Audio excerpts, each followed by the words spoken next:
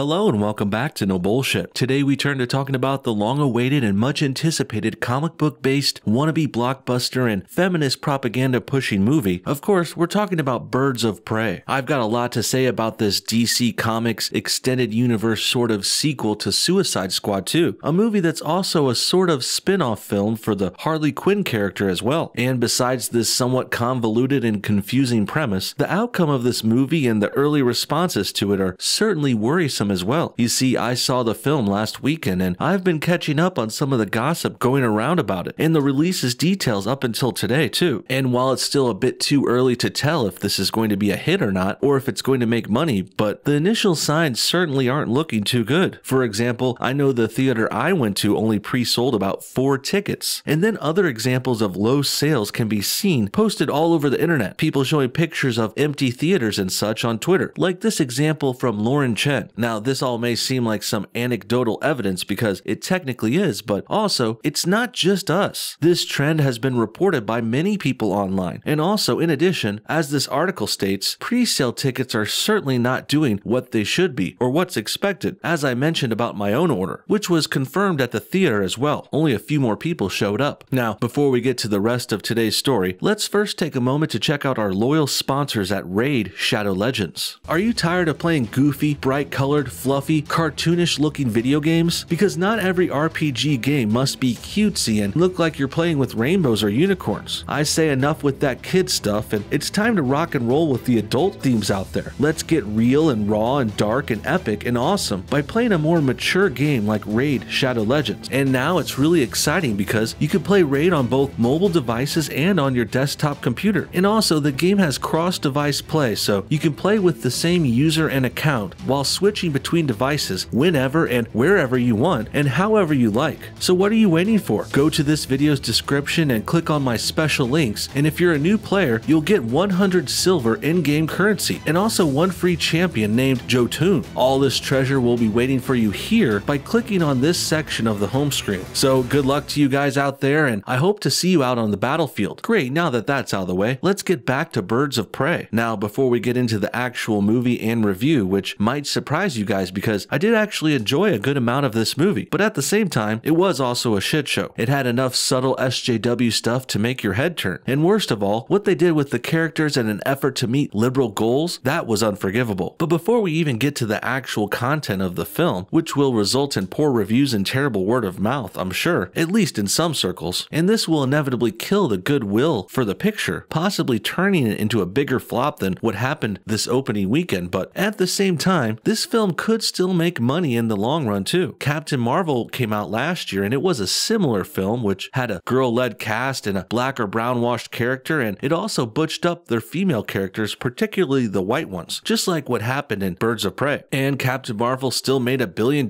despite all of that, and despite having many detractors including yours truly. But Birds of Prey doesn't have the huge benefit of leading into a movie like Avengers Endgame, which certainly helped Captain Marvel a ton. But no, Birds of Prey has no big or huge DC related sequel coming up next, which would make people more likely to see this entry beforehand, which is what happened with Captain Marvel. In fact, Birds of Prey is technically a follow-up to 2016 Suicide Squad movie, another film that, although profitable, well, it was quite the critical failure. I could see that possibly happening for Birds of Prey too, but before we get to the actual content and why, let's just talk about why this premise and the pitch to the public failed for one more minute. Basically, people are sick of this girl power feminist bullshit, and there's no audience for that, and no one's gonna show up to a movie if you promote it that way. It has nothing to do with not liking girls or sexism or anything either. It's just because they do these girl films with this feminist stuff. But all girl movies aren't necessarily bad. The original Charlie's Angels films from the early 2000s were great, and there's many other examples of that, but it usually amounts to them actually using hot chicks and having fun with it and not making it this feminist garbage with the girls dressing down and looking ugly. Essentially, no one wants to go to the theater and be preached to and pressured into adhering to anything, let alone do we want to listen to boring, woke, liberal, corrupted identity politics. Yes, the whole woke messaging and the all girls, screw the boys premise of Birds of Prey is certainly hindering its chances of being successful. I mean, these movie makers know that these films are usually seen by teenage boys, men, and other comic book fans, right? And if you didn't know, liberals and SJWs and feminists, they don't give a shit about this kind of product, and they don't give a shit about us or anyone or anything. The only reason they've even become involved in films like this now is because comic book movies are wildly popular in current year, and SJWs always invade popular spaces and try and take them over, and eventually ruin them too, like what's happening here. And although it seems like Birds of Prey is looking up to Captain Marvel and trying to power through this contradiction, I don't think it will work out as well for Birds of Prey, considering the lead-in factor and other factors we've gone over before already. Sure, the Birds of Prey has the benefit of having a more popular and well-liked character in the leading role, but the advertising did make it seem like that might be ruined too. And come to find out, after watching this mess, they certainly did make some noteworthy changes to Harley Quinn. As promised by the actress Margot Robbie herself, they made Harley Quinn significantly less attractive, and in turn, less appealing and less likable, and maybe even worse overall. But before we get to the story too much more, let's just talk about how they ruined Harley Quinn's character and look, specifically, which is something that happened throughout the entire film. As expected and as promised, Harley Quinn was noticeably much different looking in this Birds of Prey movie. From what I remember previously in the last film, Suicide Squad, she was always good looking and sexy and hot and cool, and she just wore this one tight outfit the entire time that looked great. And then there was a few flashback scenes with her looking like a sexy doctor in glasses when she meets the Joker, which everyone liked. And then Harley Quinn in her jail cell, she had her suit torn up and turned into a tank top, and she was swinging on this rope all enticing and stuff. That was awesome. And there was even this cool scene later on where Harley suits up for the fighting and she gets dressed in front of everyone. And at the end, everyone's looking at her because she's so gosh darn hot. And I bring all of this up to strengthen my point about why Birds of Prey ruined this, because, well, Harley Quinn did quite the opposite in that movie. As promised and as influenced by them trying to be woke and pro-social justice warrior, they dressed down Harley Quinn hardcore. Apparently, radical leftists can't have women, particularly white ones. Well, they can't be good looking or sexy in their movies. And I say that's really a detriment to their final products. Now, I know many will call me a sexist pig for focusing too much on appearances, but just stay with me here and let me explain. I'm not picking on the actress Margot Robbie for not being attractive. In fact, she's incredibly beautiful, and even we all know she became famous for getting naked in the movie Wolf of Wall Street over 5 years ago. I don't know why, but some seem to think we forgot about that. And sure, Margot certainly has more to offer than just her looks and nudity. She doesn't act half bad either, but in some cases and with certain characters, looking sexy and attractive is better, and it's to be expected. And I say Harley Quinn is definitely one of those kinds of characters. In fact, I would even go so far as to say Harley Quinn's signature character trait has to do with the fact that she's insanely beautiful and sexy, and also equally deadly. They kind of go hand in hand with her, and they add to the uniqueness of that person. So when you watch the new Birds of Prey movie and you immediately start to notice she's wearing baggy, unappealing, and manly looking attire the whole time, well, that's quite the buzzkill. And I'm not even exaggerating this either. Harley never gets sexy or appealing or attractive or even mildly good looking in this entire film. Sure, you can still imagine and see that there's the hot Margot Robbie underneath all the makeup and frumpy clothes, but this is a stark contrast to how the character usually is and how it was in the last movie and in cartoons and in comic book history. And I'm sure that's going to turn off many fans in the process, especially the dudes. So now that we talked about the Birds of Prey opening weekend, why it's flopping and why the theaters are empty and why they ruined the main character, let's now get more into the plot and discuss the SJW moments specifically. Well, I already just went over the biggest mistake, which was fueled by SJW ideology, but Harley Quinn's new frumpy look was hardly the only moment in this picture. It was just the most prevalent and obvious one that carried on throughout most of the movie. And all this feminist, anti-male, misogynist stuff that the cast was talking about in interviews, that pretty much didn't happen in the movie, at least not as much as they said. And it's not as flagrant or obvious or in your face and terrible. No, Birds of Prey was not as reminiscent of Captain Marvel in that respect, but it did have its SJW moments regardless, which we'll go over anyway. Birds of Prey wasn't all that bad, really. It's certainly a watchable film that, while not great or amazing, it wasn't awful or terrible either. Just somewhere in the middle, which could be seen as good or bad in itself, depending on who you ask. I also like that the film was rated R, giving it a nice new take and adult taste, also allowing for more violence and cursing and what have you. Definitely a welcomed turn after all the PG-13 Marvel movies and other play-it-safe blockbusters out there. In addition, there was good music in the movie and some decent laughs as well. And I also really liked the villains. Funny how the straight white male actors shine through brightest in a movie like this. One designed to attack us and make us the villains purposely, not just in the film but outside of it as well. But regardless, watching Ewan McGregor be the Black Mask villain was one of my favorite parts of Birds of Prey. He enjoyed the role, played with it well, and did this whole evil boss thing with an eccentric flair and everything. Really well done. Yes, Ewan McGregor McGregor was great, but he also hardly had enough screen time for this, or stuff to do, and the whole pro-female, anti-male angle was certainly working against him. Now, with all that said, let's explore this male versus female thing I was just starting to talk about before. This was probably one of the biggest leftist plot devices, second only to the whole making Harley and all the other white girls ugly thing. Yes, the main subplot of the movie and the theme and premise for all of Birds of Prey can be summed up by simply saying guys are bad and girls are good. This is of course reinforced by the main cast, which consists of 5 girls in the hero's Birds of Prey team, and their main antagonists are Black Mask and his henchmen, all of which are men. This gets furthered later on toward the end of the movie when Black Mask literally calls upon all the bad men in Gotham to help him, and he sends them after the girls in the newly formed Birds of Prey team. And in addition, a number of the team members have backstories, most of which amount to women getting wronged by mean, usually straight, white males. For example, almost the entire premise and pretense for this whole movie and what it all begins on and starts from is Harley Quinn breaking up with her boyfriend, Joker of course, the famous Batman villain, and Joker is also the last DC movie that came out. Some might have forgotten about this character, some might even forget that Harley Quinn is just a girl version of Joker when you get right down to it. And also this whole Birds of Prey thing is just a spin-off of that. And making your feminist movie hinged on a girl who can't get over breaking up with a man, well, that's pretty rich and ironic right there. Then the next character is named Montoya, and she's this really good police detective lady who's stuck in a lower position of her career because of course a man is bringing her down and taking credit for her solved cases. Next, there's the Black Canary character who's being forced into labor by the Black Mask villain. And finally, the Huntress character is seeking vengeance because a group of men killed her whole family when she was a kid. So yeah, if this thing didn't sound like it had a screw the guys message already, now you got to consider all of that. And in my opinion, hinging all of your girl power characters and giving them all axes to grind against men, well, it really weakens your project, and it shows you're doing this girl power thing not to empower yourselves, but to try and bash and beat upon and bully others you don't like. And a last note here on the gender warring front, well, the police detective Montoya, she even encounters one of her ex-girlfriends in the movie, showing of course that she's a lesbian. Nothing wrong with that of course, but it does make it 100 times more likely that she and others related to them, they hate men. Next, we got a direct and pretty offensive line to go over. I mean, I'm not one to get butthurt or anything, but as always, if something like this was said about any other group of people, we know the liberals would call it racist and wrong. So if they're going to play that game, we need to play the game with them and call them out when they say BS that's similar. And when they say it, they think they can get away with it too. And I'm here to tell them they can't, especially if we can't in the inverse. Double standards are the worst, but as we all know now too well, if liberals didn't have double standards, they wouldn't have any at all. So this line in question that comes up a little bit into the Birds of Prey movie, it's when the Black Canary character catches another soon-to-be Birds of Prey member named Cassandra Cain. Well, Canary catches Cain pickpocketing people on the street, and this younger pickpocket girl, an Asian named Cassandra, and upon being told to stop stealing, Cassandra tells Black Canary something along the lines of, I can make money off white dudes too. It might have been just white people or phrased a bit differently than that, but that is the gist of it. And this open condemnation of whites coming from the cast's 13-year-old Asian character and actress in such a blatant and open and frankly brass and unnecessary way, well, it really shows what this film and its production is all about. It's about bashing men, particularly whites. And that's why all the guys are bad guys here, and the really bad ones, the main villains, they're white dudes. And more about those villains again for one second, well, they were actually reportedly supposed to be 2 gay guys, and the plot originally revolved around them trying to retrieve their naughty pictures they lost. But apparently that was all changed, probably because DC and the SJWs behind this, they didn't want to get caught making gay people into bad guys. Finally, to wrap things up, we got a few more quick things to go over. First of all, there was a joke in one scene where the text on the screen said that Harley Quinn voted for Bernie, meaning Bernie Sanders, of course. Then there was other characters who had butch outfits too. Basically, all of the Birds of Prey dressed down and were looking manly, despite most of them actually being hotties. And we already went over how Harley was dressed down, but also the Huntress character is another good example of that. She was played by the very hot and stunning Mary Elizabeth Winstead, but she also gets dressed down for this movie like Harley did too, for the same lame SJW reasons. Such a shame and rather hypocritical too, since, and here's the kicker, for some reason the Black Canary character, she's the only one that gets to be sexy in Birds of Prey. Gee, I wonder why. Could it be because Canary is a brown-washed character played by a mixed actress? Well, I think that's certainly related because also, of course, as I just went over, both of the prominent white girls in Birds of Prey, who were actually played by really sexy actresses, well, they were turned into boyish-looking disasters who had to dress down just cuz of SJW reasons. What do you guys think? Are you going to see Birds of Prey? Did you see empty theaters like I did? What about the SJW moments here? Were there more that I missed? Comment your thoughts on everything below, and thanks for watching No Bullshit. Hit that like button to help support this channel, and we'll see y'all next time.